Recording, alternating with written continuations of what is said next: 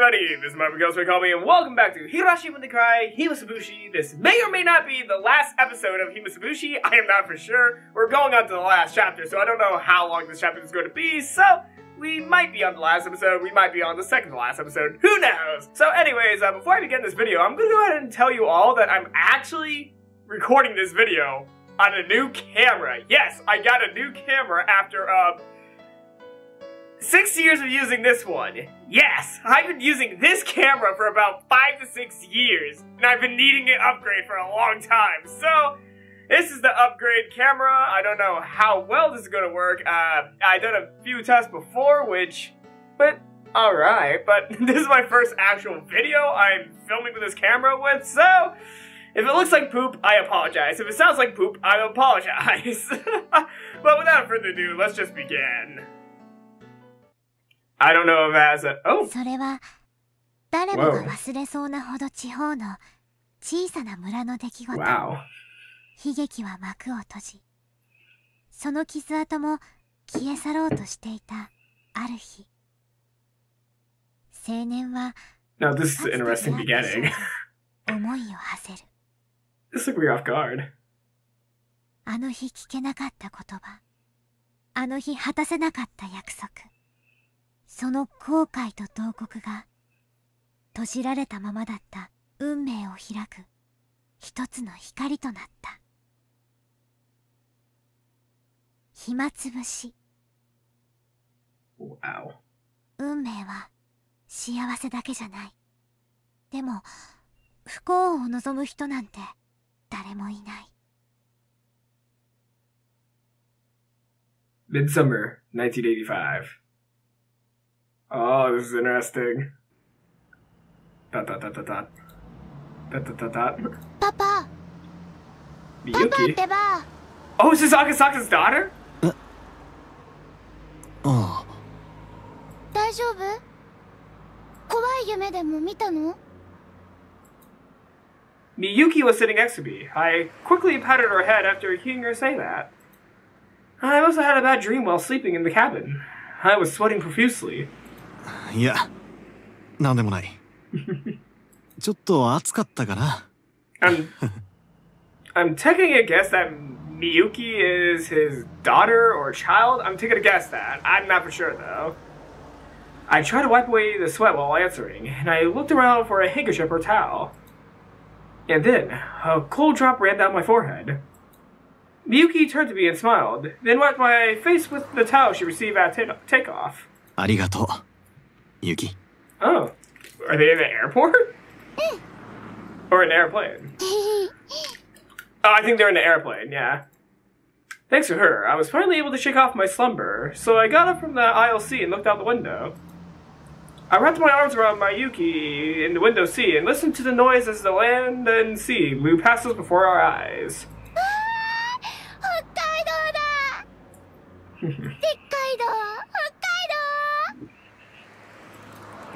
And then the plane gently turned before entering the airport runway. Ah. Back to where we started this chapter. Arriving at the lobby, I glanced around, looking for Oishi, and was met with a familiar gruff voice calling out to me. Akasaka-san! He sounds so excited to see me. 何年ぶりでしょう。 I think 7? ご無沙汰しておりますね。 Or 6. I think it's actually 7 years since we last seen Oishi. 大石さん、本当にお久しぶりです。Oishi clapped his hand out on my shoulder, celebrating our reunion. 赤坂さんもだいぶいい顔つきになりましたね。最前線の捜査官らしいいい顔つきですよ。 Frontline investigator, ooh. 大石さんはだいぶスマートになりましたね。背筋も良くなったような。これも社交ダンスのおかげですか。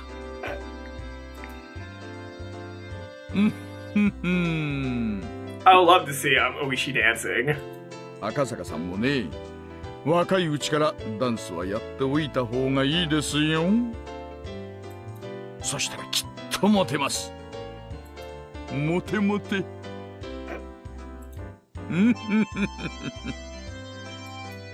Uchi had retired and moved to Sapporo, and of all things, had started taking ballroom dancing lessons. He had apparently gotten really into it, and had decided to spend the rest of his new life devoted to that hobby. He was aiming to get his instructor's qualifications before he hit 80, and live out his old age dandily. How old is Uishi? How old is he? そちらがひょっとして Whoa! Whoa! I was not expecting to actually see her! Oh, wow! She's adorable. I was not expecting to actually see the daughter. I thought she was going to be like a unseen character, but no! We actually get to see Akasaka's daughter. Holy shikes! Oishi suddenly turned his attention to Miyuki, who was standing idly next to me. He bent down on his knee to look at her face. However, my daughter was frightened and hid behind my back. こら、みゆき。ちゃんとご挨拶しなさい。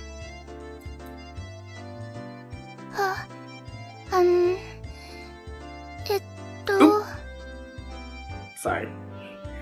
She was staring at Oishi with a dubious expression while tugging at the hem of my shirt.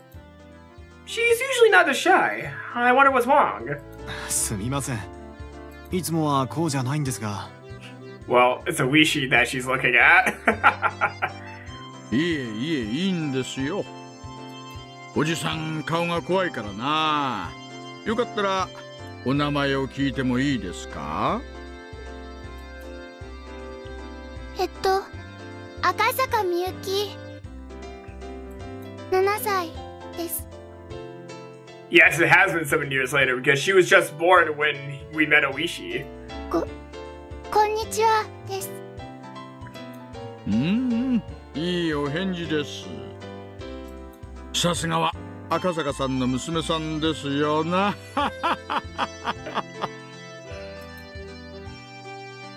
Oishi gently stroked Miyuki's head and smiled as though she were his own grandchild. After finally seeing that, Miyuki smiled in relief. Oishi could be a good grandpa figure. Well, if you're on his good side, he could be a good grandpa figure. Shortly afterwards, Miyuki told me that she was just doing what I told her to do. Be careful around strangers. Oishi overheard that and let a hearty shaking his body while laughing and walking. I let myself into Oishi's car and we headed out towards the Hot Spring Inn. I had originally intended to crash at Oishi's place, but Oishi was quite obstinate about that his home wasn't suitable for that, so it came to this.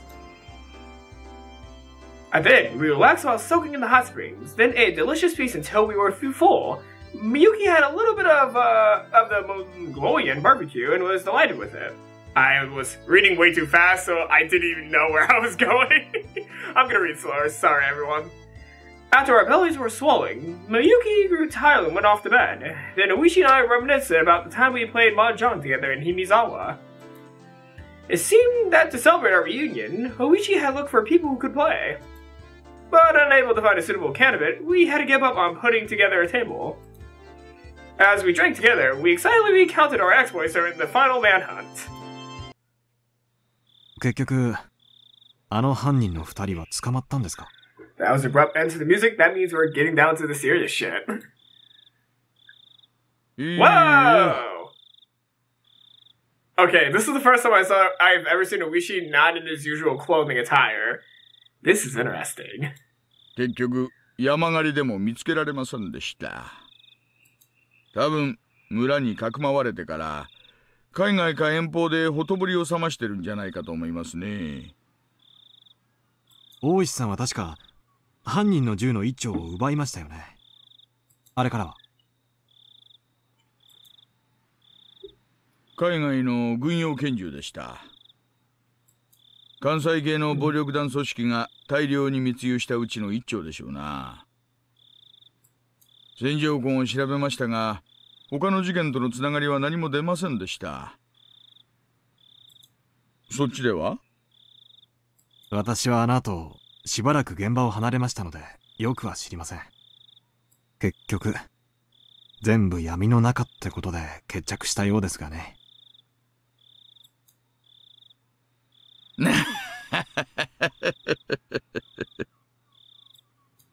Ushi smiled wryly as he sipped his chill drink. あの後は大変でしたね。Yeah. 今年で7年ですか。ええ。先日、7回忌の法要がありました。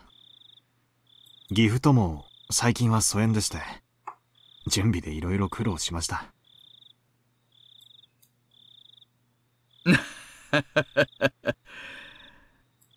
それはお疲れ様でした。It was then that the hostess brought in the extra drinks that we had ordered before.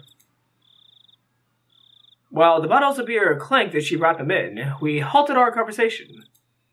What did Wishi meant when he said it must have been tough? Thinking about that was still hard, but time had healed the wound.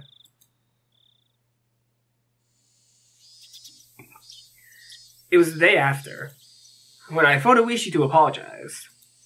When I did, Wishi almost immediately handed the phone to one of my colleagues, who happened to be there.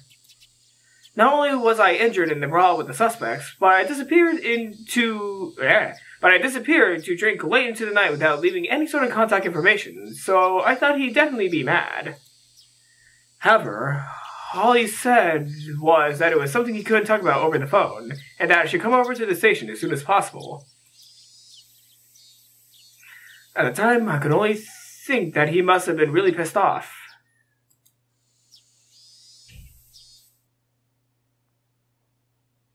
But when I arrived at the station, he said this. Oh, no! Why did it freeze right there? Oh my god! Right at that line, the game froze? It's back on now, but oh my god! It couldn't have picked a worse time to freeze than that! Oh my god. Well, I'm gonna go ahead and read the line because you guys weren't able to see it because the game froze. It seems your wife was involved in an accident. Having no idea what happened, I borrowed the phone to contact the hospital UK was staying at. After being given the runaround several times, I was finally able to talk to someone in charge. And after missing words for quite some time, they told me. 赤坂幸恵様が事故でお亡くなりになりました。 The world became a blur as I sat there dumbfounded. UK's death was unbelievably abrupt, unbelievably sudden.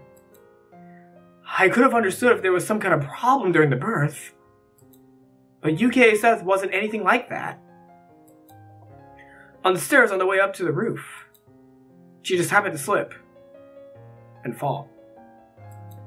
And she just happened to fall in an unfortunate place at an unfortunate angle. That was it. Wanting to blame UK's death on somebody, I began to think that it was an act of revenge by the Defense Alliance, that they killed my wife and made it look like an accident. What I learned when I flew back to Tokyo, however, was much more cruel than that. UK had a habit of going up to the roof to cool off in the evening. There was an elevator up to the 7th floor, but from there you had to take the stairs to get to the roof. Even late in her pregnancy, when the evening came, she would always head up there. Her father had always said for her not to push herself, but UK insisted that until the time she had no choice but to stay in bed, she should be allowed to do as she wished. However, I had never once seen UK go up to the roof. I only heard that from her father and the nurses. That was because whenever I visited her, she would spend that time with me instead. I heard the reason why UK went up to the roof from a nurse she had become friendly with. She had said that her husband was away on a business a lot of the time, and that whenever he called, she was able to cheer him up and give him courage. But when he didn't call, she couldn't do that. Her husband might put on a show of bravado, but in reality, he grew lonesome and pathetically fast. I am shivering. Oh my gosh, I forgot that this room does not have insulation. And it's like below freezing. I only have a t-shirt and pants on. and underwear and socks, but nothing else. I am freezing. Oh, I'm so sorry for the other interruption, but wow, I am shaking. Okay, here we go. Her husband might put on a show of bravado, but in reality, he grew lonesome pathetically fast. She was probably just the same. Whenever he left for business, not clear when he'd be back, she felt very lonely. Whenever she cheered him up, she was actually cheering herself up as well. That's why, whenever he went far away for an important job, on the evenings he didn't call, at the very least, she felt that standing underneath the same sky, her feelings would reach him. At that moment, I remember the words that girl had told me. That it was best that I go back to Tokyo right away. Otherwise, there would be something I'd regret horribly. Yes, that's it. Because I was always away on business on that day. Because I was away on business that day, UK had headed up to the roof. Had I known that this would have been the result, had I done as the girl had said and dropped everything to head back to Tokyo?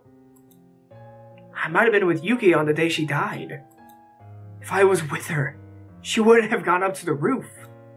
The day my wife died was on the evening of the third day of my trip. Yes. It was right before the time I had the sudden urge to hear Yuki's voice and ran around the village trying to find a phone. The girl had gone around and cut all the phone cords. If she hadn't, and I had made that call, I would have undoubtedly learned of Yuki's death at the time, and collapsed in tears. Of course, even though the cords were cut, it had only put me off of learning of Yuki's death by that one evening. In the end, I learned of it the next morning. However, when I managed to put my emotions in order, I realized it was that girl's small token of consideration. そんな話は初めて聞きました。 Oh, did he tell Oishi? He told Oishi everything. I didn't realize that he was telling Oishi this. 私も初めて話します。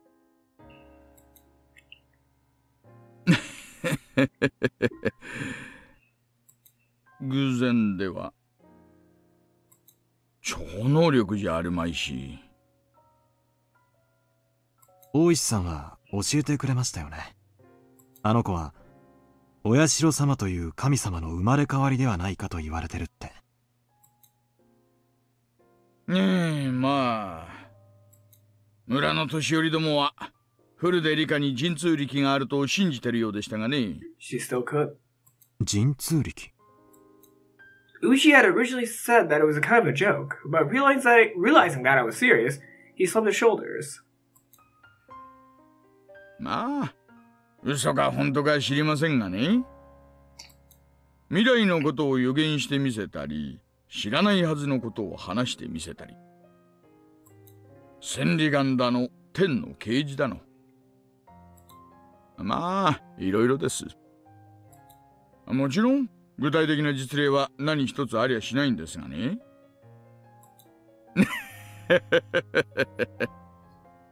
幸恵の事故を予言してみせました。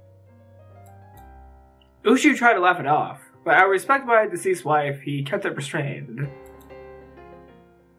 現職の警視庁の敏腕捜査官が神通力やらたたりやらを信じるわけで。Do we? Having him say that so bluntly, I couldn't respond. Of course I had no intention of believing such odd things. But he could only say that because he didn't know what I did. Since I met that other girl, who was and wasn't Rika Furude, I couldn't deny the existence of any otherworldly entity. 予知でなく予告の可能性ももちろん否定できません。Not persistence, but a warning.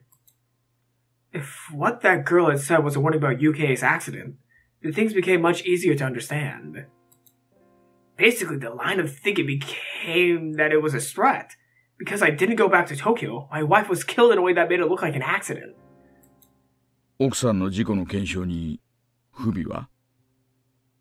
もちろん謀殺の可能性も疑いました。現場検証の書類は全て目を通しましたし、私が独自に調査もしました。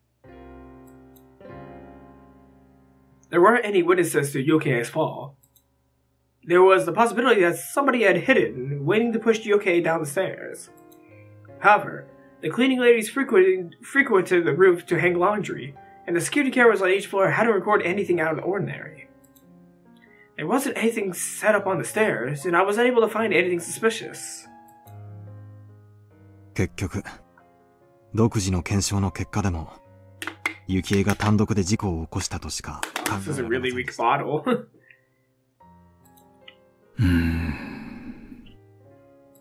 確かに大臣の孫を誘拐して脅迫してのけた連中です。妊婦一人を階段から突き落として証拠を残さないなんてできないことじゃないのかもしれない。Well, I could say that Yukei's death was the first year of the curse, but I don't know who could have gone missing.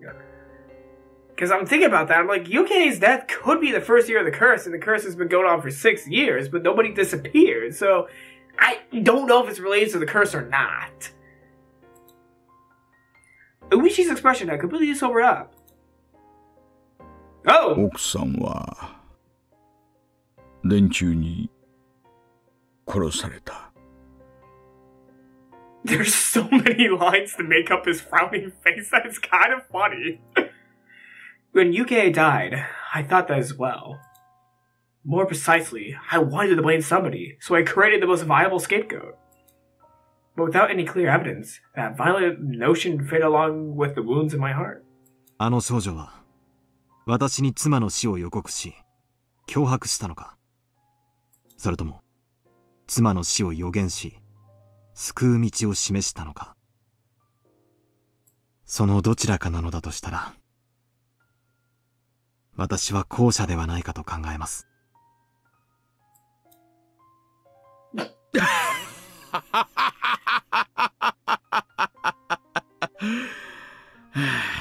I knew his face was going to change, but it was still as hilarious as I imagined.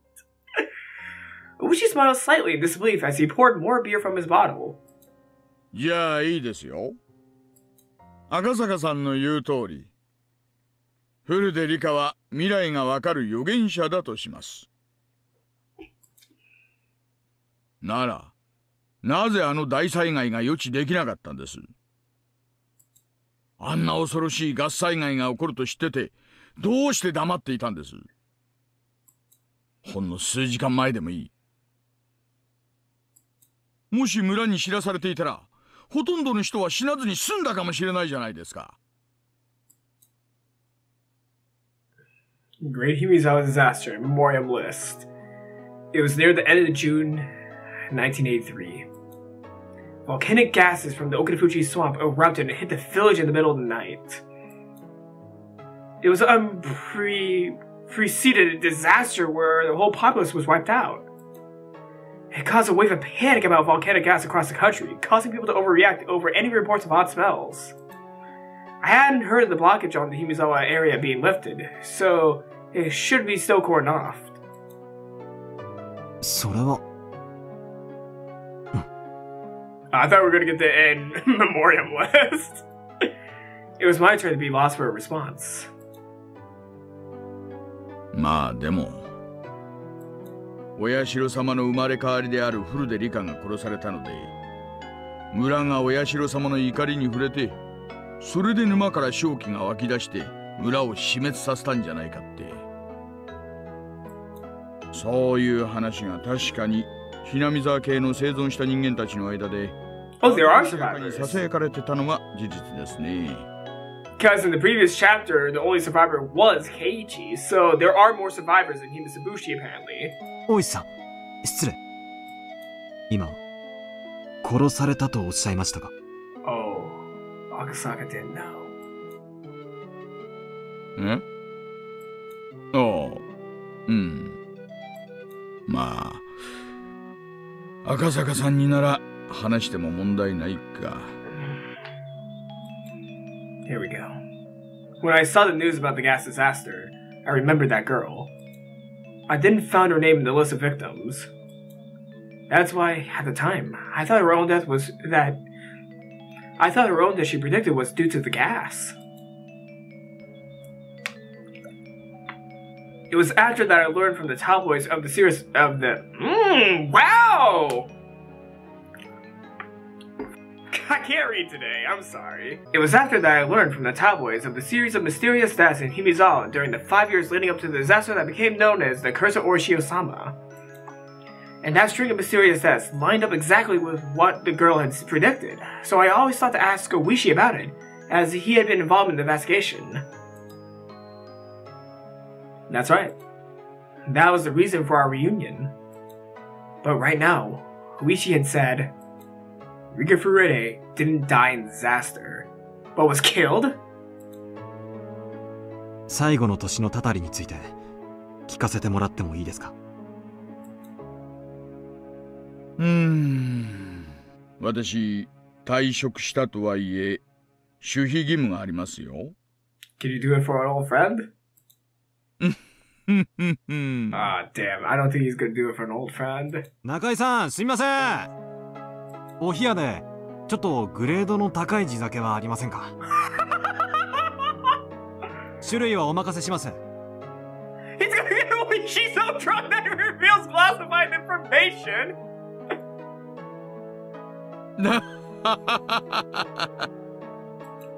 いやいや、そういうつもりで言ったんじゃないんだけどな。Oishi laughed loudly, but now wholly unsatisfied, has stopped the host to tell her that the cheap booze was fine. 私も週刊誌で報道されている通りのところまでは知っています。でも、大災害の年のたたりは全く知りません。例の大災害のせいで、南沢地区全域が封鎖されちゃいましたからね。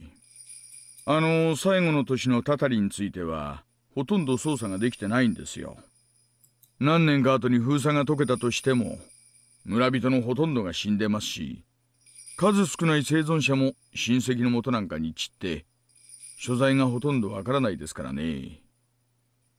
完全に迷宮入りです。Uchi seemed to postulate to himself as he stared at the ceiling, as if trying to work out a memory from the rusty cogs in his head. And then, he said in a completely sober voice, 週刊誌なんかじゃ、5年目のたたりが大災害だ、みたいな言い方をしてますけどね。本当の5年目のたたりは、ちゃんと綿流しの祭りの当日にあったんですよ。Is he gonna say it? 富武二郎っていう旅行写真家がいましてね。彼が犠牲に。Uchi gestured about how the victim tore out his own throat with his fingernails as he talked. で、その富武氏の恋仲の女性が山中で焼死体に。Her name was? お隣の県警さんがあんまり協力的じゃなかったもんで、こっちはあまりよく状況を知らないんですがね。Oh, he's not even going to mention her name? 一夜にして犠牲者が2人も。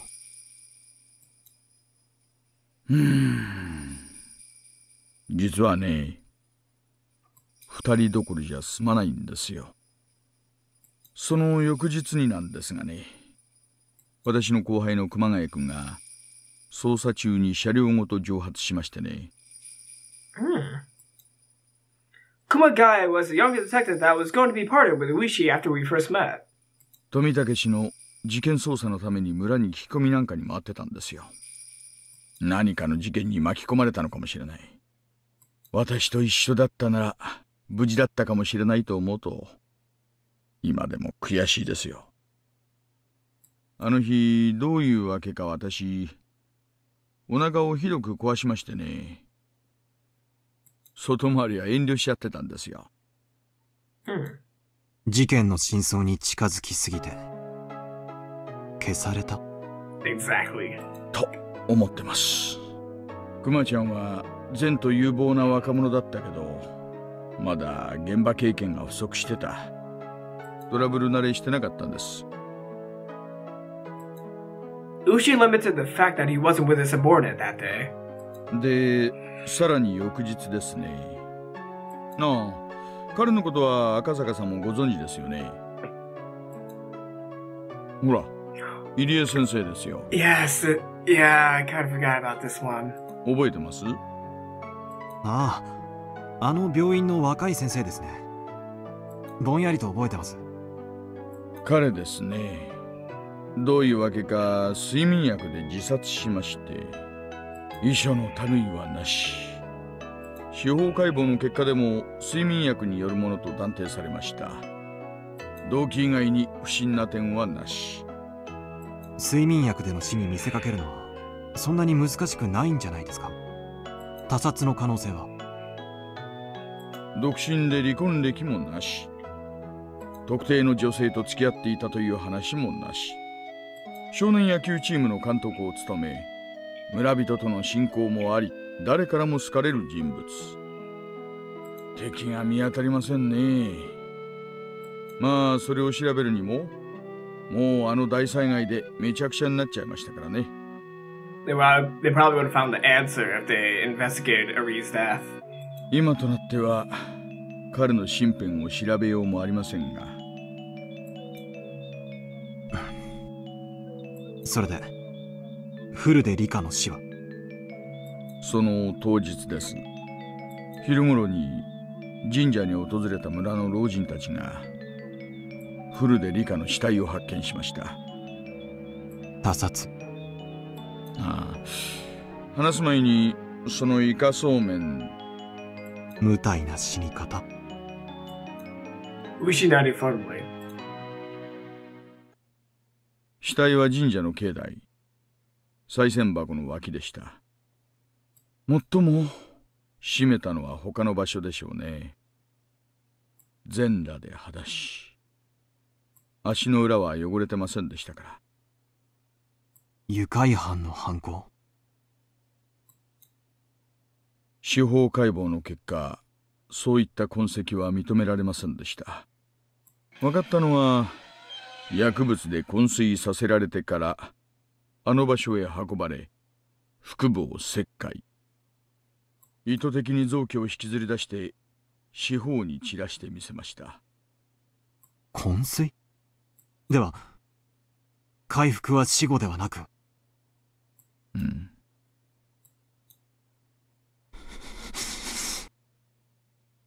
なんてむごい。That girl's prediction was right on the mark. I'm pretty sure she was more detailed about the other deaths that led up to her own. For example, I think she said that the householder was beaten to death on the fourth year and had her head split open. Then in that case, did she know that her own death would be so terrible? There must have been some moments where she wanted to doubt the validity of her own predictions. But as people died exactly as she prophesied, as the years passed, that prophecy would only come closer to fruition. And then, facing the final year, unable to struggle against her own destiny, her all-too-young life was snuffed out. And in such a cruel way. Knowing that her days were numbered, and unable to fight the tide of events heralding her end, my heart ached at her helplessness. この死に方ですが、どうも単なる猟奇趣味ってわけじゃないみたいなんです。と言いますのはですね、hinamizawaはかつて鬼が住んでたって話は以前もしましたよね。そんな話も聞きましたっけ？hinamizawa村のお祭りの綿流しってのはそもそも綿流し、つまり臓物流しから転じたものらしいんです。なんでも人食い鬼たちが犠牲者をばらして内臓を川に捨てたというところから転じたらしいんですよ。つまりhinamizawa村においては内臓を引きずり出すことに宗教的な意味があったと。で、hinamizawa村の昔話によるとですね。I don't know if the game froze or not. I'm gonna go ahead and restart my camera real quick. 人食い鬼と人間が仲良く暮らすための調停者として、親代様という神様が降臨しているってことになってるらしい。確か、フルデリカはその親代様の生まれ変わりだと言われてるんでしたね。ねえ。ですから、その荒人神であるフルデリカを回復して殺すのは、村の信仰に対するこれ以上ない冒涜行為と言えるわけです。信仰への冒涜。それはつまり、親代様への冒涜ということですね。あとは赤坂さんも知っての通りです。親代様のたたりが起こるのはその晩のことです。Hinamizawa大災害。Fuck! I clicked it too soon. Like, I held down the button. I'm like, I know what I'm doing. I'm making a mistake. Oh, God, I'm so sorry, everyone. This episode is a mess, and it's probably the final episode of this series. So this is going to be like one of the most watched videos of the playlist, and you just see me haphazardly clicking through the dialogue. I keep on pausing the video because I'm such a moron. The official explanation was that some swamp upstream erupted with toxic volcanic gas which had helped the village. 発生した沼は鬼ヶ淵沼と言いまして、南沢村の旧名、鬼ヶ淵村の名前の源となった沼です。村の言い伝えでは、この沼の奥底は地獄につながっているそうで、かつて村にやってきた人食い鬼たちは、Good thing this camera has a back lens because I would have not noticed that earlier. できすぎですね。いやいやいや、まだまだできすぎてますよ。村には伝承がありまして、親代様がお怒りになられると、地獄の釜が開いて正気があふれ出す、なんて言うんですよ。村人にとって地獄というのは沼の底のこと。つまりそこから正気があふれ出して村を襲うということ。そう。つまりフルでリカ子と親代様の生まれ変わりが冒涜される殺され方をしたので、親代様がお怒りになってたたりとしてあの大災害を起こしたと。そういう話がまかり通っちゃってるんですよ。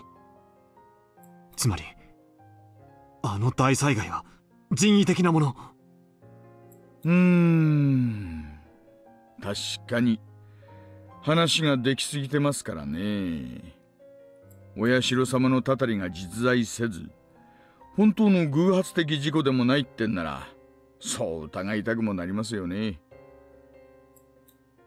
A wry smile formed on Wishi's face as he listened to my absurd take on things. He wore an expression as though, even if it were absurd, there was a time he had thought the same thing as well. 村の信仰をめぐって狂信的な一派があったと仮定し、彼らが親代様のお怒りがあるような状況を作り出し、大災害を実行してみせた。もちろん、私は笑いませんよ。私も一度ならずともそう考えたことはあります。ですが、南沢村がいかに小さい村とはいえ、人口は1000人以上。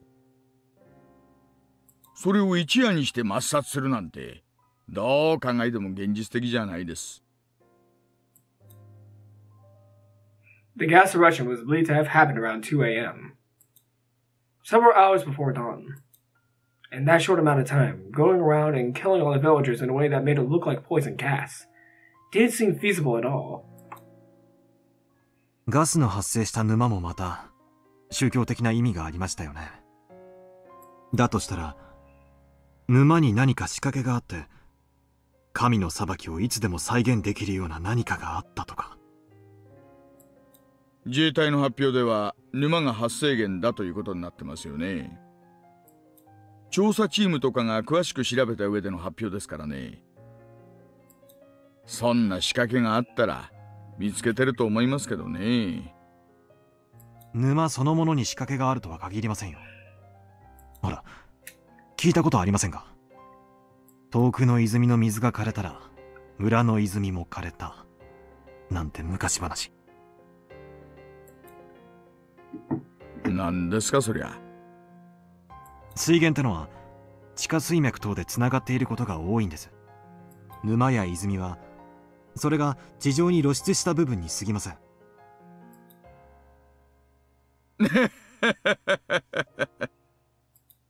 つまり赤坂さんが言いたいのは、鬼ヶ淵沼とつながった別の沼か泉があって、それに何らかの仕掛けをすると、鬼ヶ淵沼の圧力とか水圧とかそういうものがいろいろ変わって毒ガスが噴出する仕掛けを大昔の、そういう話ですよね。No! ですよね。The game froze again and I saw it coming this time! Oh, man. My computer is just as old as my old camera, so I shouldn't be surprised, but I don't have the money to buy a new computer. I think it's just a one-time occurrence for this game crashing stuff. I'm hoping the game doesn't crash any more times this episode.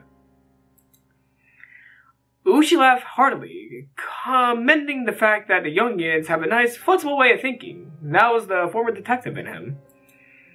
Even though it was a hypothesis that he didn't come up with, he still had the presence of mind to not dismiss it right away. 面白い話です。それが立証できたら、日本の犯罪史始まって以来の空前規模の大量殺人ってことになりますよ。Hinamizawa村の封鎖が解除されたら、ぜひ調べるべきだと思います。大石様、県警にはまだ影響力は？そこそこには。柔道部の名誉顧問ですからね。今でも夏の合宿やなんかにはちょくちょく出かけてます。Hinamizawa村の封鎖解除がいつになるかわかりませんが、ぜひ調べさせてください。わかりました。大石さんはこのHinamizawa村連続開始事件、通称お社様のたたりをどう捉えていますか？当時の署内は村人の圧力でぎゅうぎゅうでしてね。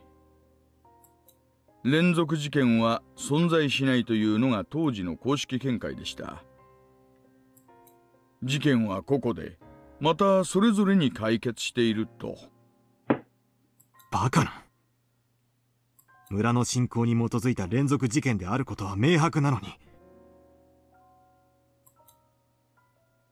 赤坂さん、そりゃ5年も続いて派手な最後があった今だから言えることですよ。あの当時は偶然の事件が偶然にも綿流しの日に起こる。今年は起きないといいななんて感じだったんです。偶然なものか。少女は初めから全て予言していた。少女？古出理香です。あの子は私にその後の事件を全て予告してみせました。赤坂さん、そりゃ本当ですか？はい。あの子は言ったんです。翌年ダムの現場監督が殺され、死体をバラバラにされるとのみにとどまらず、その後に続く連続事件を全て私に予告してみせました。赤坂さんがその話を聞いたのは昭和の何年の話ですか？私が少女と出会ったのは誘拐事件調査の折ですから、昭和53年6月です。バラバラ殺人の前年に？ Wrinkles formed between Wishi's eyebrows as he closed his eyes and began to digest what I just told him. 赤坂さん、古出理香が神通力で未来が分かったなんて話がなしだとするなら、これはとんでもない話ですよ。はい。今さら私を驚かせるための作り話だなんて言ったら本気で怒りますよ。私は真実を話しています。連続開始事件は発生の前年にはもうすべてシナリオが用意されていた。そしてその予告の通り、フルでリカは殺されました。私ははじめ大災害による死を指したものと思っていた。でも彼女の死は災害ではなく殺人者の手による残忍なものであることが分かりました。彼女は殺されると言った。彼女は自分の死を具体的にあの時点で知っていたんです。ならフルでリカはどうして逃げ出さなかったんですかね。仮にそういった死のシナリオがすでに出来上がっていたとして、彼女はそれを知り、かつ数年という猶予期間があったわけですよね。逃げ出すなり警察に相談するなりの時間はあったはずです。なぜ抗わずに自らの死を受け入れたんです？わかりません。フルでリカは村の年寄り連中に可愛がられてはいましたがね。両親を失った後は親類もゼロで身寄りはなく、親しい友人と肩を寄せ合うだけの孤独な生活でしたからね。戦う力も頼れる人間も身近にはいなかったのかもしれません。彼女は自分の死に対して誰かに SOS を発しはしなかったんでしょうか。村と警察が穏便な関係じゃなかったのは赤坂さんも知られるところだと思います。少なくとも私の耳にはフルでリカが自身の身柄の保護を求めてきたという情報はありません。あるいは自身が宗教的な生贄にされることに対し定感というか達観というか、そういうものがあったのかもしれませんね。そんなはずはない。I spoke decisively. At that time, she said it.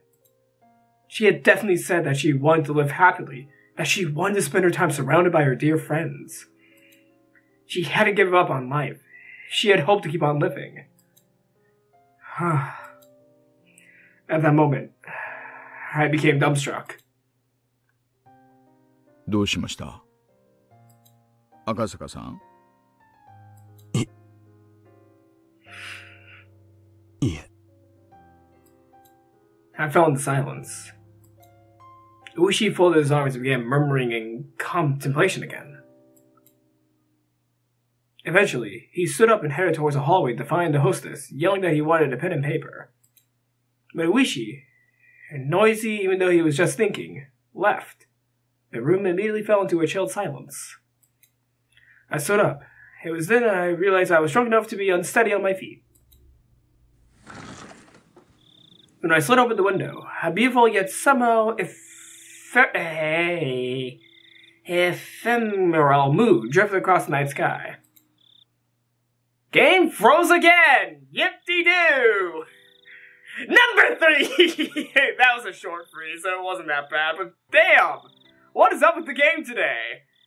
It was just now that I realized she hadn't accepted her own death. She wanted to keep living. Happily and joyously. She had said that quite clearly to me.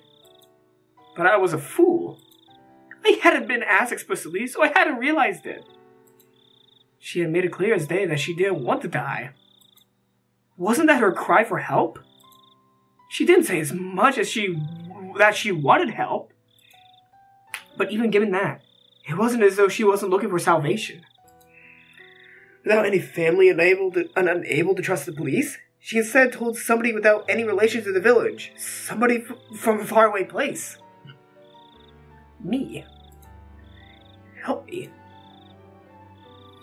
She had gone around and cut the phone cords. If I had made that phone call and learned of Yukie's death, I probably would have fallen into despair. If I was in that state, even if she was looking for help, her cries would have fallen on deaf ears. That's why. Knowing everything, she had cut the phone cords. She wanted even a little time to seek help from me. Luigi, just before now, had lamented that one of his younger officers got mixed up in the case, having been erased because he wasn't there. I was feeling the same way. If only I was there in June of 1983. I could have protected her. In 1983, it would have been 5 years since the kidnapping took place. While raising the only daughter Yuki had left me, putting all my youth and passion into my work, honing my wits and courage wrestling with difficult cases, nothing like my failings during the kidnapping incident would have occurred. I would have been slow to react in a one-on-one fight, and by that point, I jumped into a foreign mafia-run gambling parlors where I learned to deal with automatic weapons, let alone handguns. I had grown so much in 1983, I could have been compared to how I was in 1978. That's why. If I was by her side, I should have been able to save her life.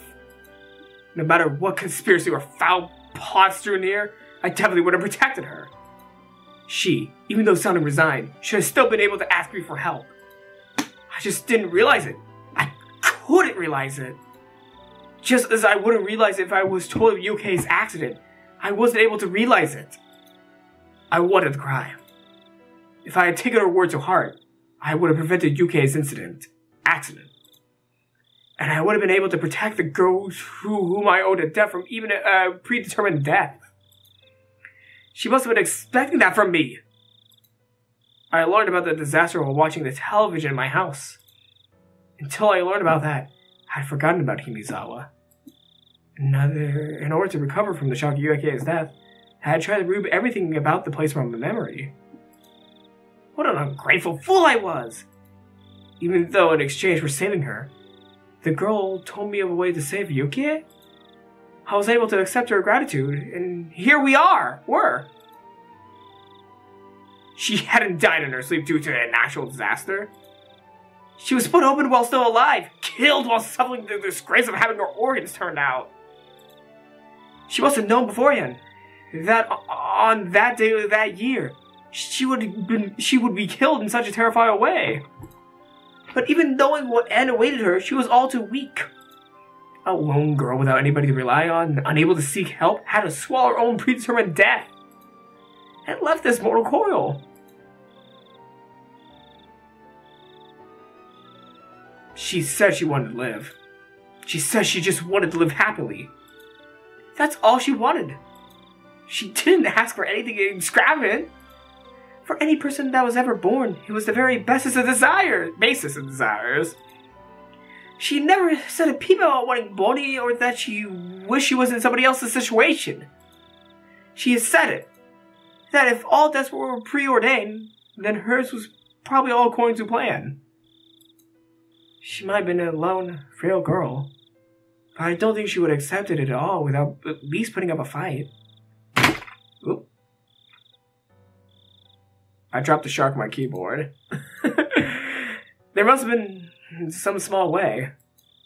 Some form of resistance that she mustered. With what she could muster. Seeking my help was a part of that.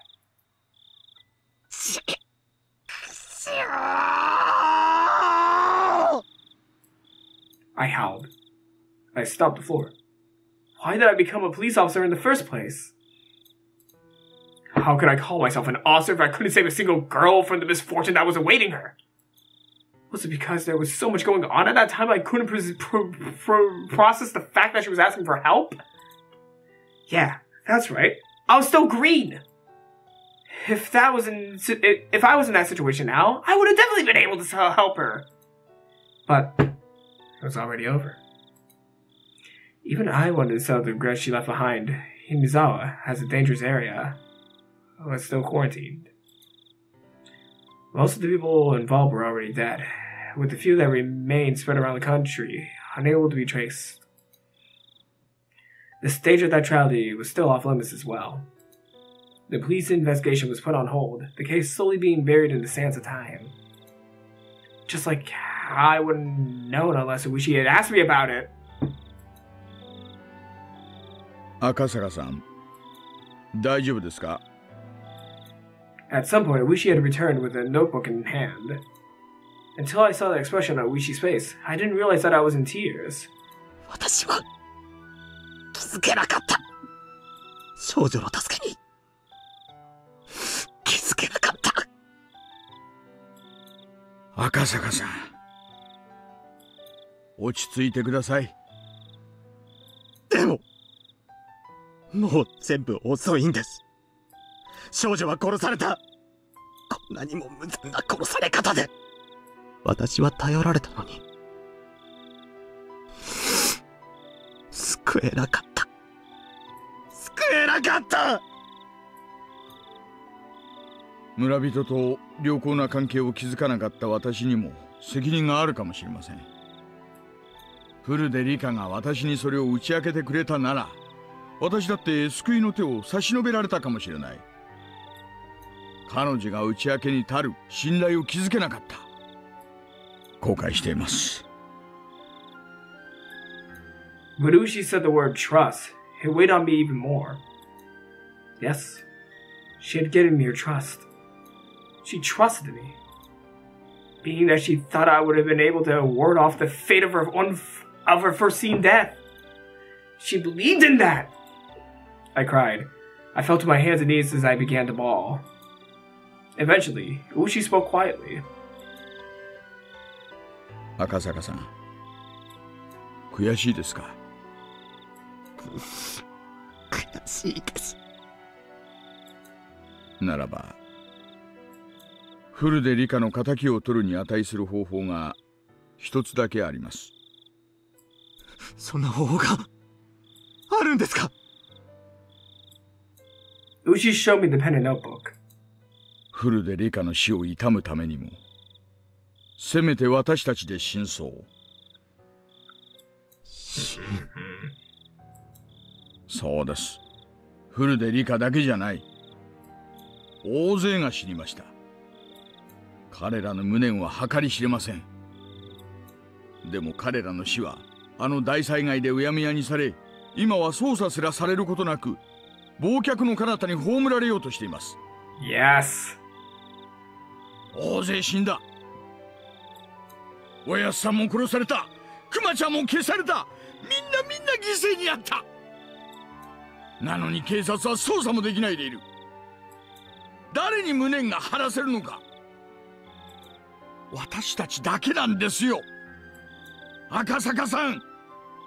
私たちに。ええ、明かせますよ。連続開始事件のすべての現場を踏み、村の裏事情に精通する私と。I should probably put the shark away. から重要な真 Sorry. 実を明かされたあなたとなら。でももう死んでしまったんですよ。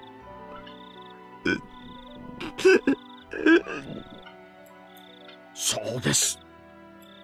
フルでリカは死にました。あなたが青2歳だったから救えなかった。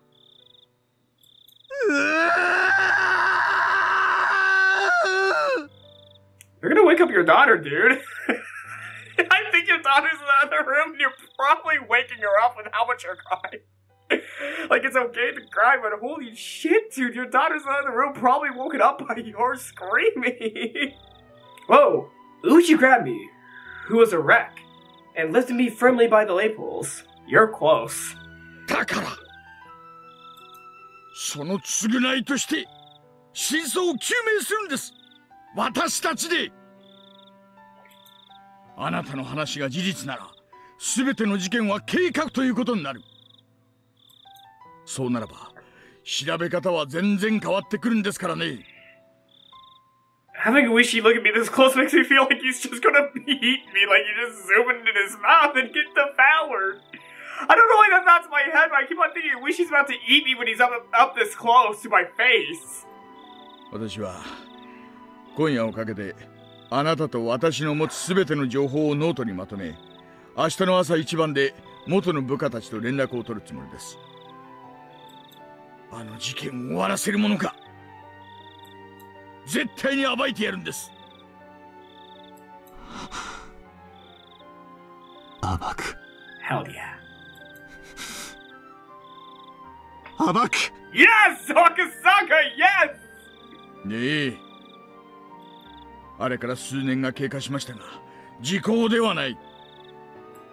捜査は中断であっても終了ではない。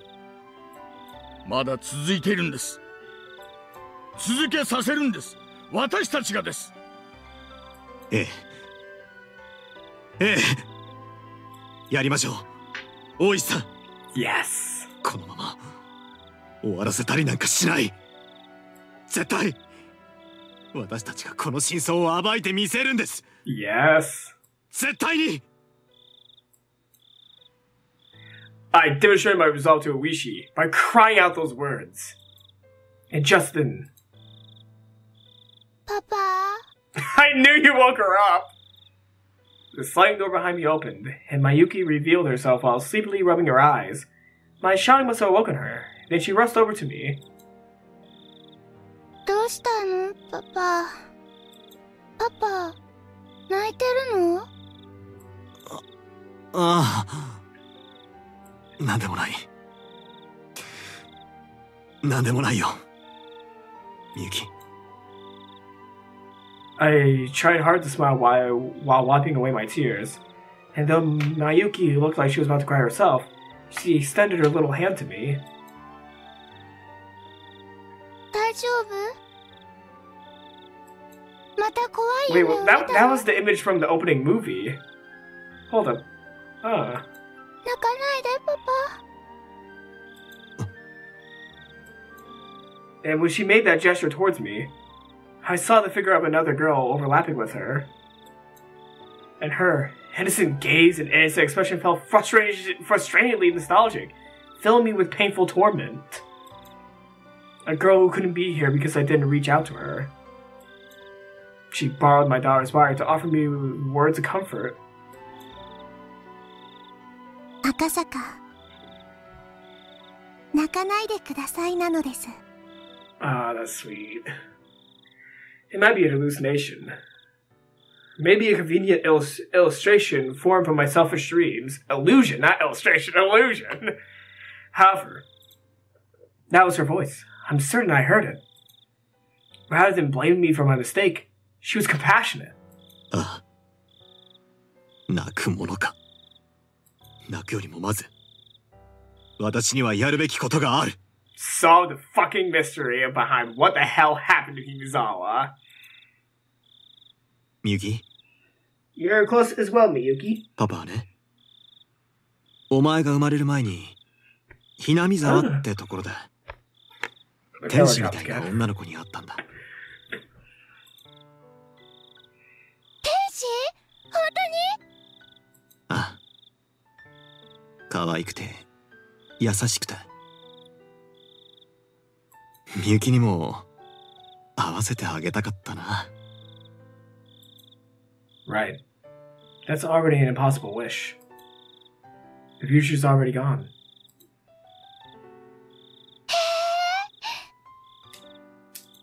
じゃあみゆき、その子とお友達になりたい。 I don't think that's possible.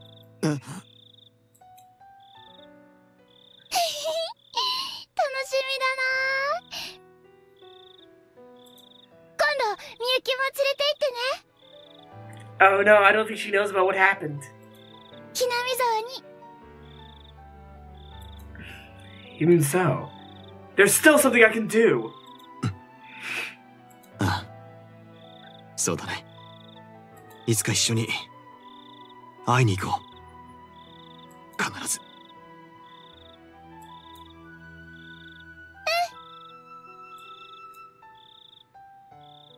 Someday, I'm sure, we will see her again. That summer, the Higurashi cried in Hinamizawa. Uishi and I vowed to bring the truth of the case to light and stood up. Everything ended in 1985. I, at least wanting to apologize, had searched for her grave. After the state autopsy, her remains were entrusted to one of the shrine's followers. In the future, when the quarantine in the Hinamizawa area was lifted, they would be returned to her family grave. However, unsure who exactly took the reins of Rika Furune, until today I couldn't even apologize to her. In the future, when the quarantine on Hinamizawa is lifted, all I could do then was wait until whoever that person is returned to the grave. What I could do right now was not apologize to her. Instead, until I was able to meet her again, I would reveal the truth and dispel her regrets. Even now, sporadic eruptions of gas in the Hinamizawa area meant that the prospect of the quarantine being lifted wasn't happening anytime soon. Most likely, it seemed that she had no intention of meeting again until I found the truth. That's why the quarantine wouldn't be lifted, or so I thought. Until the day I grasped the truth. It was the following year. Uishi and I co-authored a book on the string of mysterious deaths leading up to the Great Hinamizawa disaster. I decided on the title. Higurashi, When They Cry! That was because for those few days I was in Hinamizawa, the sound I remembered the most was the cry of the Higurashi. I could only wish that based on this book, those people involved with that incident could refresh their memories and bring light a new truth. And more importantly, that nothing like this ever happens again. I wrote this in the afterword. この惨劇がどうして起こされたのか、私たちだけでは真相に至ることができません。どうかこれを読んだあなた、 Please discover the truth. That is our only wish. 私たちの願いです。 Yes! Kuroishi, Mamoru Akasaka. Yes! This year, the quarantine in Hinamizawa still hasn't been lifted.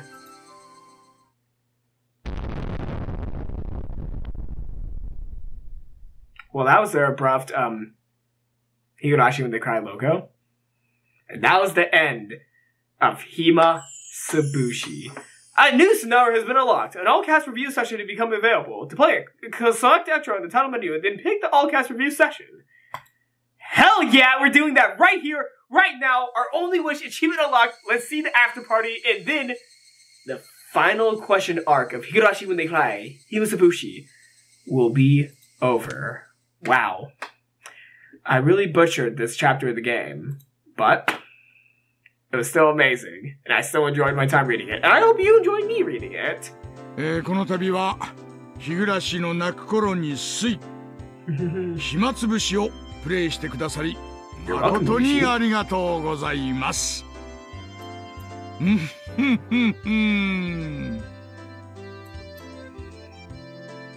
Oh!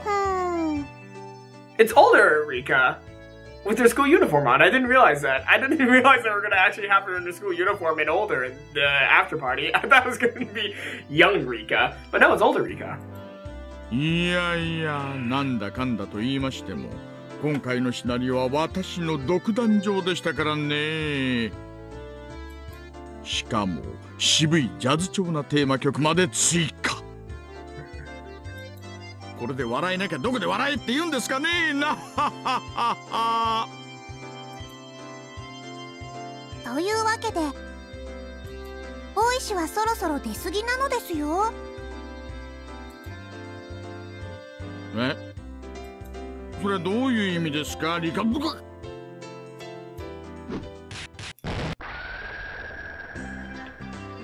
葉通りの意味じゃい。 Oh my god! Mia just beat the shit out of Uishi! あれだけ出番があって、ここまで出張ろうとは、身の程をわきまえないにも程がございましたよ。I like the little fang they have on Satsuko. I really like that fang.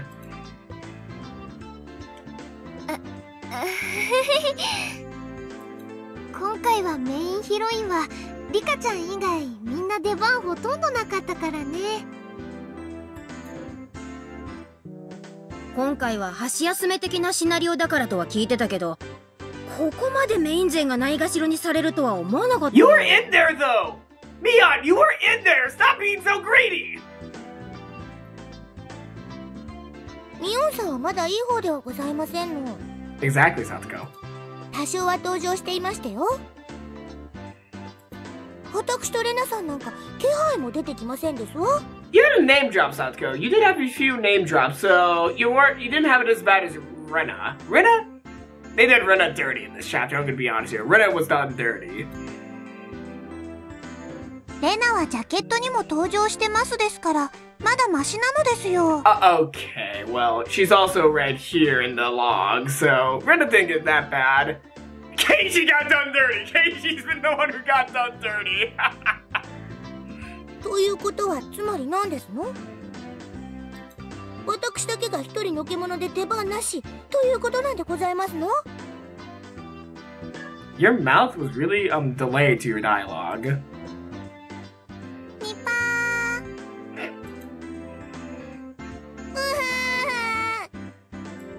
私だけこの扱いはひどいですわ。かわいそかわいそですよ。きっとだんだん扱いが悪くなって最後には脇役に転落しているに違いないのですよ。リカそんなのあんまりですわ。そんなことないよ。さとこちゃんのことが好きな人だって大勢いるんだもん。そんなひどい扱いになんかならないよね。こんな扱い嫌ですの。I feel really bad for Satsuko.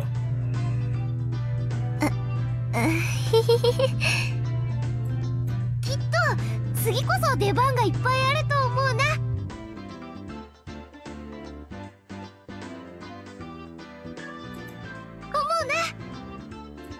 元気出してこね。しかし今回のシナリオはおまけ的なシナリオとは聞いてたけど、実際どうよ。なんだか随分話がややこしくなったように思うんだけど。僕には難しくてよくわかんないお話だったのですよ。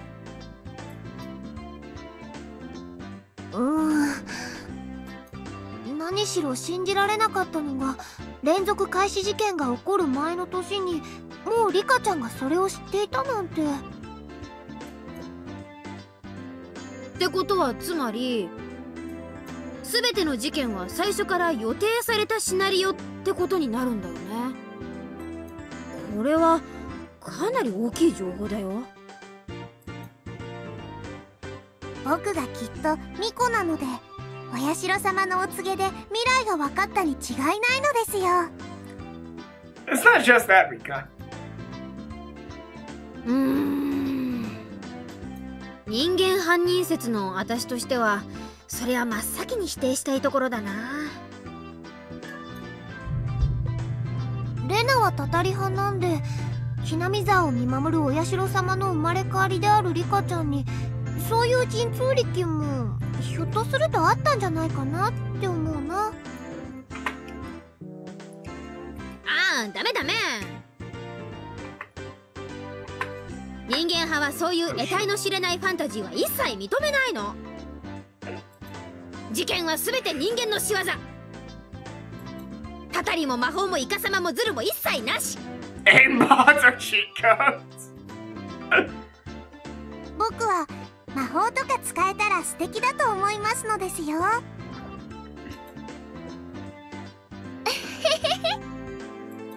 リカちゃんならなんとなくそういうのが使えてもいいかなって思うな。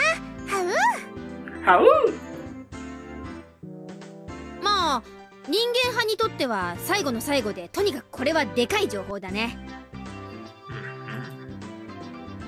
最初の事件からリカちゃんが殺され大災害に至るまでが全てシナリオ。つまり丸々一つの事件だったってことが分かるだけで推理材料は格段に増えるんだから。レナはこの予言こそつまりリカちゃんが神通力を使える証拠。つまりHinamizawa村には不思議な力が存在するんだってことの証拠になると思ってる。I'm pointing this out now. Rena is adorable. She is adorable. 人間だけに起こせる事件じゃないことの証明になるんじゃないかな。僕は頭がこんがらがってわかんないです。そうだそうだ、それよりもさ、今回リカちゃんが見せたあの表情、なんだか怖かったな。みー。レナも驚いたな。可愛らしいリカちゃんがあんな笑い方をするとは思わなかったよ。ねえ、ちょっとさもう一回あの顔をしてみせてよ。嫌なこったなのですよ。Ah. レナも劇中以外ではしてほしくないな。But Rena, do you find it slightly cute?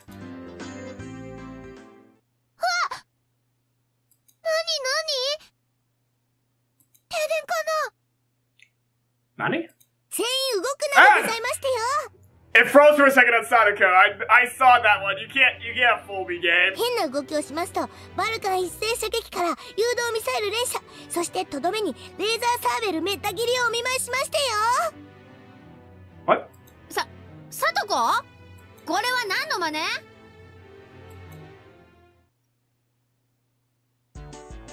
No! Just the appearance of Tomotaki and Takano. 出番なし軍団、これよりお疲れ様会を占領させていただきましたよ。Sounds cool. Only people who did not show up. なんだか素敵な登場をありがとう。改めまして皆さん、こんにちは。いやー、まさかこんなところで出番があるとはな。思わぬ出番が嬉しいよ。さとこちゃん、ありがとう。皆さんこんにちは。So wait, then we should just get Eden out of existence so he's not going to show up at any point in this after party now? Then Satoko just yeet Oishi out of existence? Or no, it was Mion who yeeted Oishi out of existence. Whoa! 何？あら、身動きなさらない方がいいと警告しましたよ。She has a long mouth. 竜宮さん、大丈夫ですか？北条さん、ここまでやらなくても。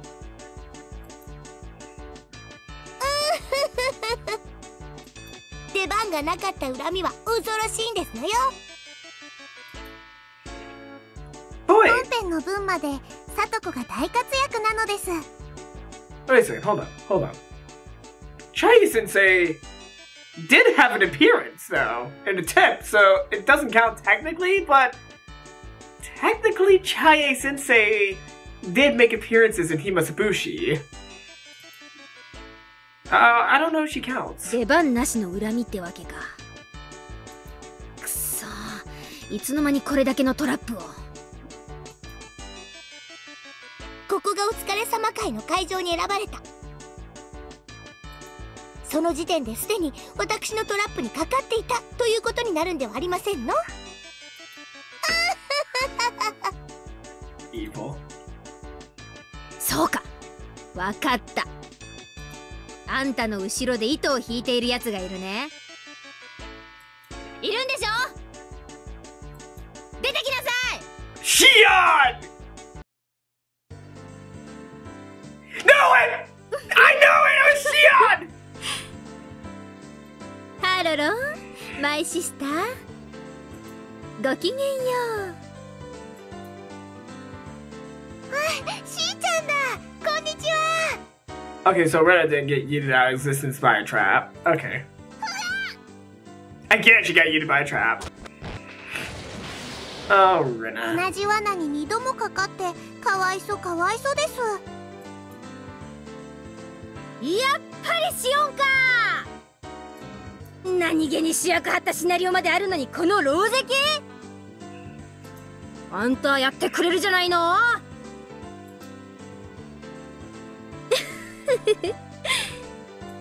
怪盗編前の折り返しおまけシナリオとはいえ、お姉だけに出番を許すほど私も寛大じゃないってことです。まあそんなわけでちょっとさとこを焚きつけさせてもらいました。That's a little something something.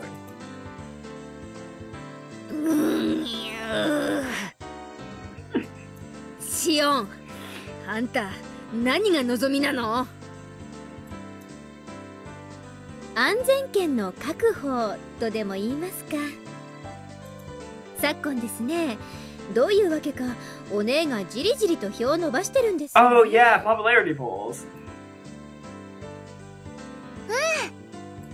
共通ルートのみーちゃん萌えって意見が開発陣の間でも結構多いんだよ。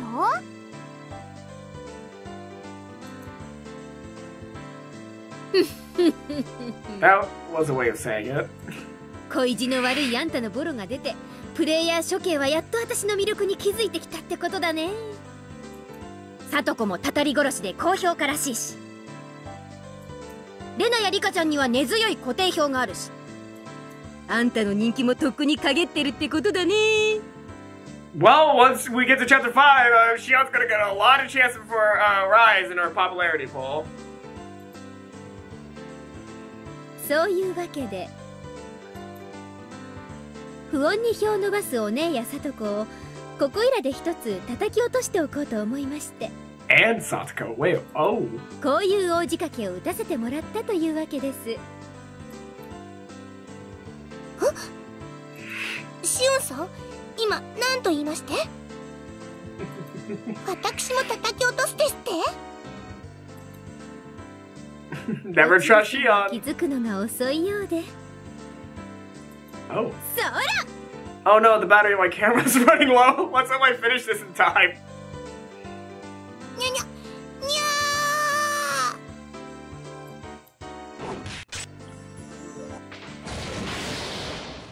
What kind of trap was that? What kind of trap was that? さよならレギュラーの皆さん、こんにちはイレギュラーの皆さん。あんたたちメインヒロインはこれでおしまいです。 Shion just killed everyone! シオンちゃん、そこまでやらなくてもいいんじゃないかな。 Probably. まあまあ二郎さん、面白いからほっときましょう。 Just let them die. 私たち二人の出番がいっぱい増えるのよ。 Oh, 二郎さんは私と一緒。いや。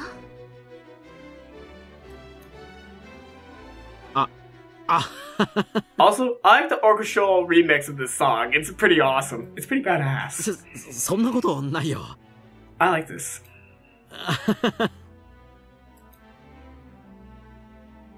シエ先生、先生までしーちゃんに買収されちゃったんですか？ごめんね、竜宮さん。 Betrayal! シオンさんが次回のシナリオからは教えて千恵先生のコーナーを作ってくれるっていうから。 Wait, つい really? さーてっと、誰から恥ずかしい処刑をしてあげましょうかね。 Keiichi. 大仕掛けを手伝ってくれたお礼にさとこからかな。 This will be a moment where either Uishi or Keiichi jump in at the last moment, or Irene. Irene has not appeared yet in this segment. それは許しませんよ。トーン。 Yeah! I knew it! I knew he was gonna appear at some point! 監督、なんだか珍しく頼もしく見えます。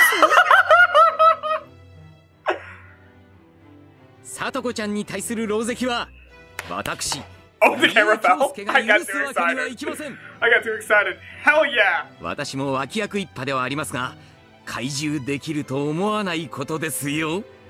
Hell yeah! ありゃ、この後に収録予定の実録里子メイド教育着せ替え編の主役は降板したいと。Well, that's when Dr. Ari becomes indecisive.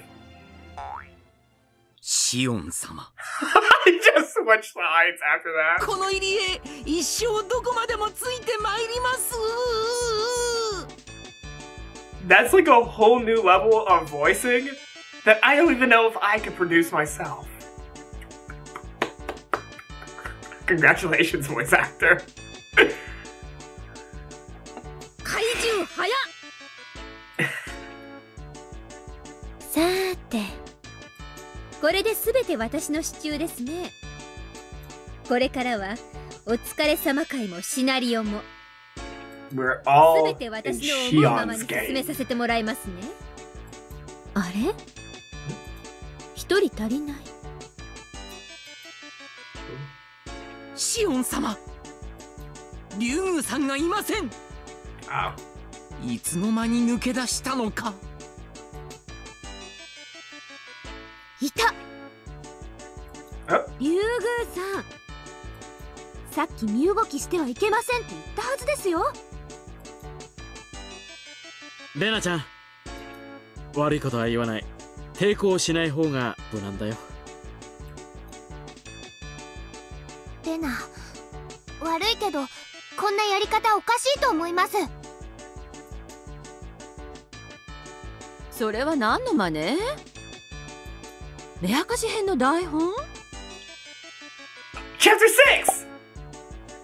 6! なるほど。登場回数を削られる前に確保しておこうという魂胆ね。Yeah. 無駄な抵抗を。レナさん、無駄な抵抗はよしておとなしくした方がいいと思います。私をあんまり怒らせるとあなただけでなくお姉たちの処遇も変わってくることになりますよ。台本を確保したくらいじゃ何もできないよ。レナ、ここは悔しいけど言う通りにした方が。大丈夫、安心して。この目明かし編の台本が加わったことでレナたちはこの状況を逆転できるの。逆転？一体どんな秘策があるというんですの？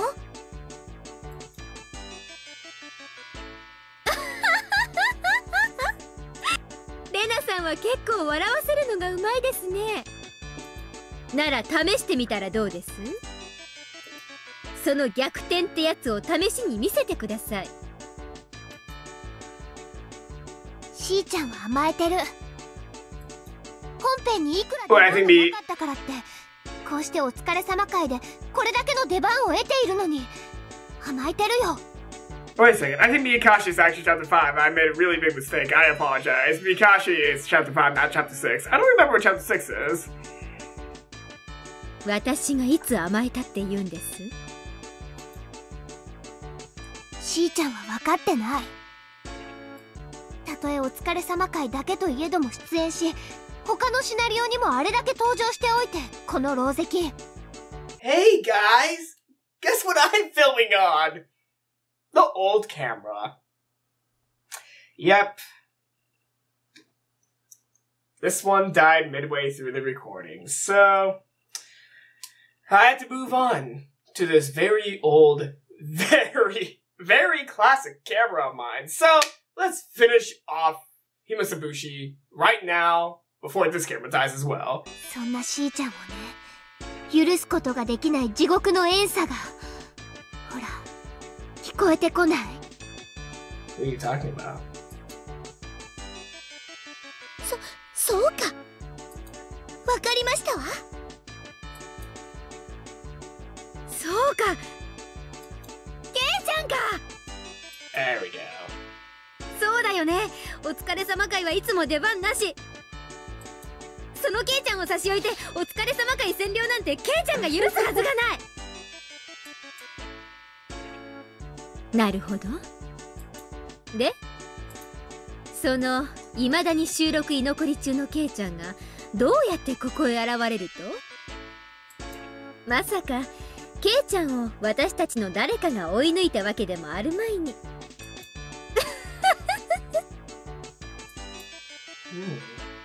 そう思うのがしーちゃんの慢心だよ。This is an intense after party.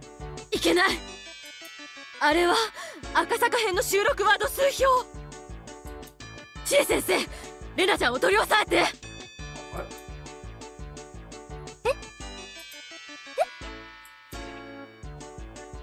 もう遅いよ。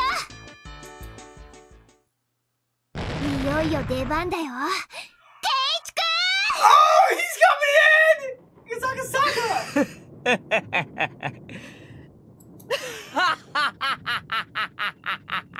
I know that voice. I know that voice. その声はケイちゃん？まさかケイちゃんは収録居残り中のはず。そうさ、今まではそうだった。収録居残りのたびに残りワード数で誰かを抜けばお疲れ様会に参加してもいいよと言われ続けて、それでも他のキャラと比べても2倍あるいは3倍以上もある分量をこなすなど不可能というか、最初から参加させる気ないだろ音響監督さんよと思って諦めてきたが、ついに俺は抜いたあるキャラを。シオン、これを見やがれ。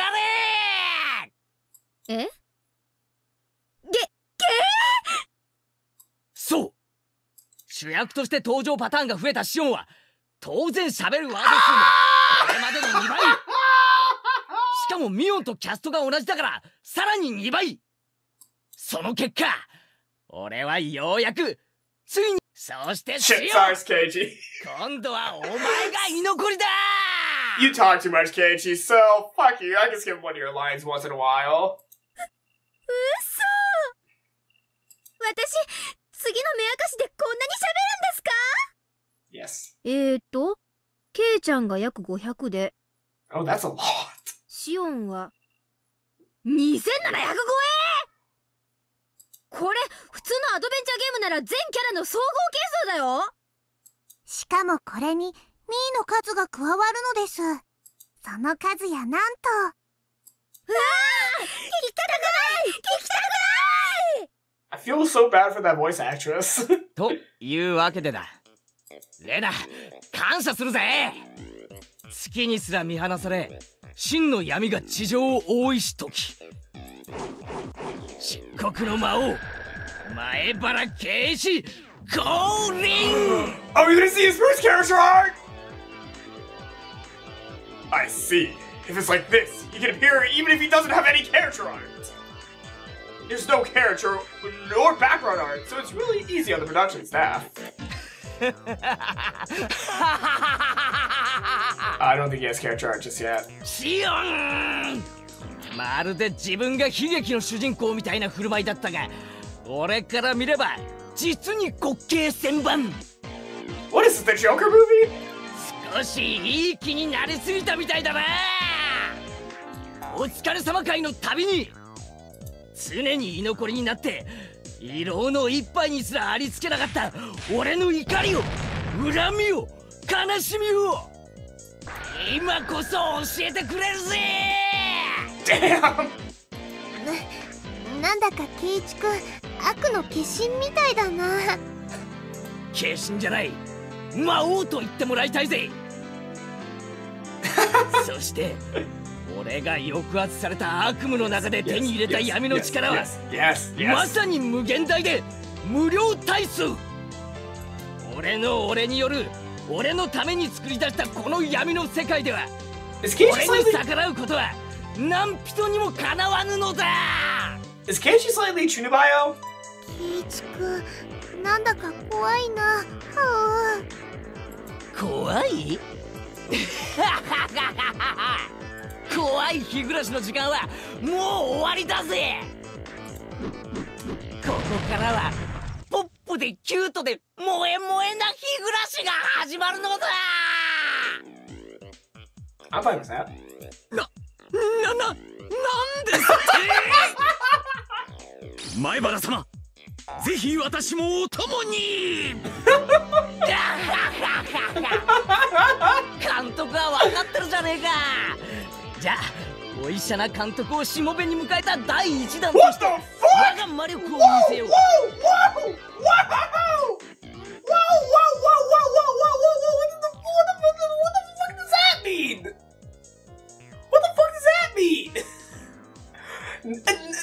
Nani?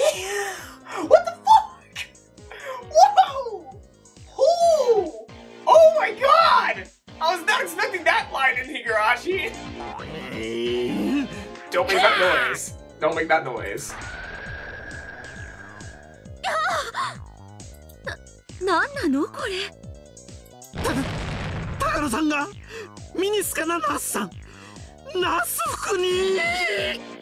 I wish we could see what's going on. しかもピンクとかのギャルゲー的な色じゃない。分かってる。ちゃんと清楚な純白だ。ナースさんの分際で本編で一度もナース服を着ないとは笑止千万。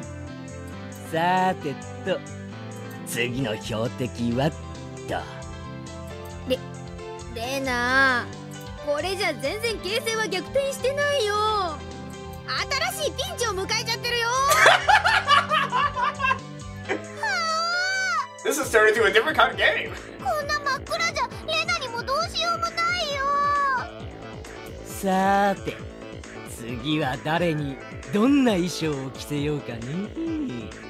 手堅く制服、体操服、すく水の三段コンボでも決めとくか。 Just imagine Wishi just comes in and turns on the light saying, "Hey guys, what's up?" 前原様最高っす。その後はバニーさんにコンパニオンに、いえいえレオタード姿もいいですね。いやいや、いっそみんなお色気全開にしちゃうってのはどうでしょう。 Oh crap. もちろん靴下は残すのであります。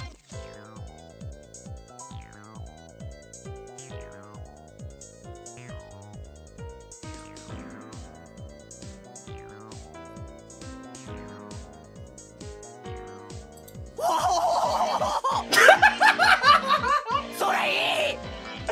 分かってるじゃねえ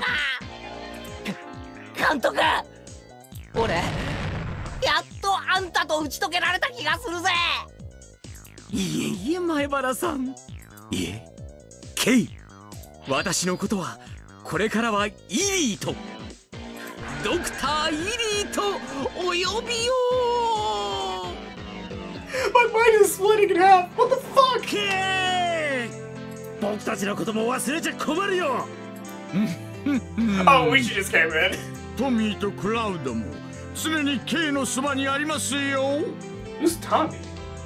Oh, Tomatake. トミー、クラウド、ついに揃ったぜ。四天王、ここに見参だ。Oh, that's my kind of Fantastic Four.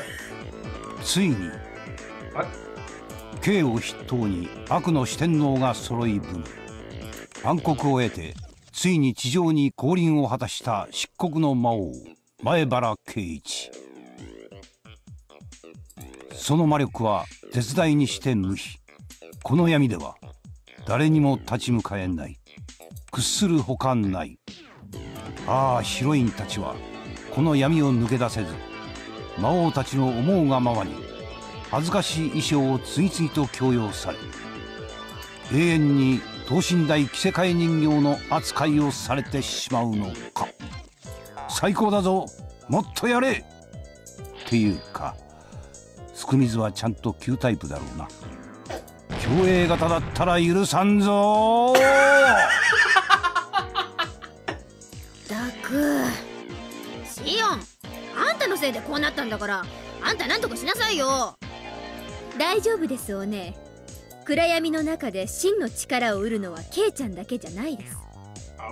え、そんな都合のいい味方ここにいましたっけ？アガサカチョコサイナ、その先シオン、ちなみに校長先生を期待してるなら残念だな。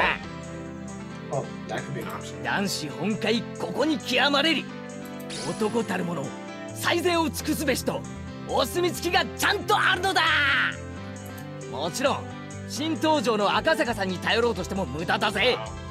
昨日からお嬢さんを親類に預けて夫婦水入らずで温泉旅行だそうだからな。つまり八方塞がりってわけさ。甘いですね、ケイちゃん。安易に闇の世界を生み出して妄想全開スチャラか万歳ってやってしまうと、とある誰かも真の姿を表すことが可能になるのです。 Since when did this afterparty become a little bit more intense than the actual game? Seriously, this is a lot more intense than Himatsubushi, even though Himatsubushi was intense. I'm feeling more on the edge of my seat because of this scene than anything else. I have no clue what's happening. I'm at the edge of my seat. というわけで、知恵先生。そういうわけです、前原くん。真っ暗でよく見えませんけど、なんだか知恵先生の服装が変わってますわね。何ですの？あの両手にいっぱいの剣は。Is Shay Sensei about to cut everyone down? まさかそんな。それはいくらなんでも反則。それ以上は内緒なのですよ。ニパー。前原くん、少しお板が過ぎたようです。これ以上は教会も見逃せません。What church? ちょっと待てよ。これはないだろ。映るだろ。作品違うじゃねえか。おい、こんなのなしだろ。そのでかいのはまずいって。早すぎる。あんたその動きは絶対人間やめてるだろ。ギャギャギャギャ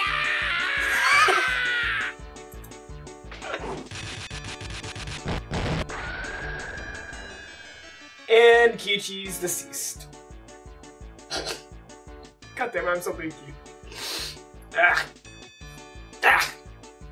Well, is this how we really end Himatsubushi?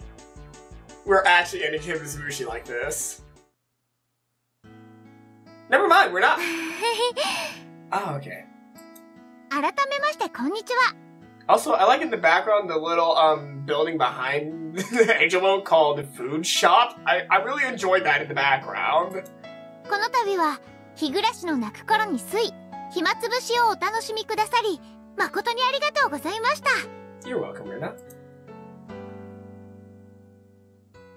I think you already know this, but Higurashi When They Cry is a type of visual novel without any choices. Therefore, compared to adventure-type visual novels with branching routes to take, it's much closer to the experience of a book or movie. Because of that, there is the opinion out there that this should not be called a game, per se. If you're just watching it like a book or movie, Higurashi When They Cry isn't really a game, true. That's why, as you know, there are a lot of mysteries referenced during the course of the experience. When you challenge those, this work will become a proper game. プレイヤーの皆さんにはこの謎に満ちた物語をさまざまな角度から捉え吟味する権利があります。 Is this now the author's defense of this being a video game? Yes, I always classify this as a game. 例えば劇中に散りばめられた謎について推理をし、それを発表して反響を得たりすることもまた楽しいかと思います。 So this is the author basically describing how this could actually be a game, but trying to figure out what the mysteries are behind what's going on. That's why Higurashi When They Cry is still a game. I've always classified this as a game, so I really don't like. I feel like this section was both needed and also unneeded because a lot of people who read up to this point probably already know this is the game of where you have to guess what's going to happen next. But it's also very important to clarify that yes, in our eyes, this is a game. As the creator, we see this as a game. Which I totally understand why they're doing this segment, but to me it's just a little bit preachy. In any case, the next chapter starts the answer arcs. We tentatively called it Miyakashi. But answers are a sad thing. Based on what is revealed, all the possibilities that you were allowed to imagine until now will suddenly become refined down to a few. Based on that logic, we think that right here, before the answer arcs, is probably where people can enjoy this work we call Higurashi when they cry the most. If by chance, while you're reading this, you have already have the Miyakashi chapter at hand, please enjoy hypothesizing, theorizing, and fantasizing to the fullest before you start. That's where the real charm of the series takes place. Ha ha ha. Sorry for saying something so impudent. There's nothing better we like than for you to enjoy Higurashi when they cry. And I have. それでは素敵な夜長を。Hinamizawa村で皆さんをお待ちしていますね。レナと遊んでくれるなら一緒に宝探しに行きたいな。I would too. はう。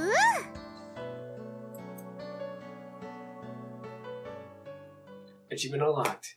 Himatsubushi party. And that was all for the final question arc of Higurashi when they cry. That was Chapter 4, Himatsubushi. And yeah, Higurashi, it's a game. It's a game about trying to solve the mysteries from within the story. Because even though there's barely any choices, the true game is within your mind. That's what they're trying to point out with the ending of the after party. That it's a game about guessing what is going on, rather than a game where you could choose what happens. I really enjoy the mystery behind this series and how everything connects together. Like, everything is like piecing together, despite how so many things seem so off. Like the Sodozaki Yakuza-like family to Rika Furude's future fortune-telling, or predictions. Well, future fortune-telling predictions. They're kind of the same thing, but Higurashi is a game about guessing, and a lot of times you may guess wrong, or you can guess right. So, that was the final part of Higurashi when they cry, Himatsubushi. Surprisingly, I got it all done by the end of 2019. Yes, I started this a few months ago in 2019, and I will begin 2020 with Miyakashi, Chapter 5, the beginning of the answer arcs. So, I hope you all enjoy me reading Higurashi when they cry, Himatsubushi. And all in all, this was a short, sweet chapter. At some points, it kind of did drag a little bit when we got to the scenes of, actually, it didn't really drag as much. I really don't think so, even though the Mahjong scene was a little bit long, but I still enjoyed the Mahjong scene because that was never shown in the anime of Higurashi, so the Mahjong scene, it was pretty cool.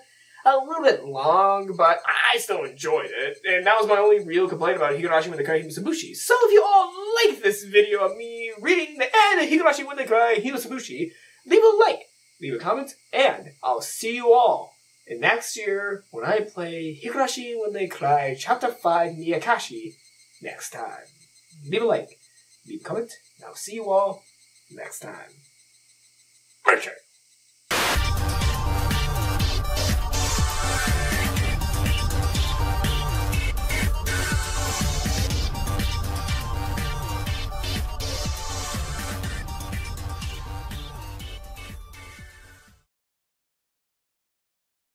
Okay.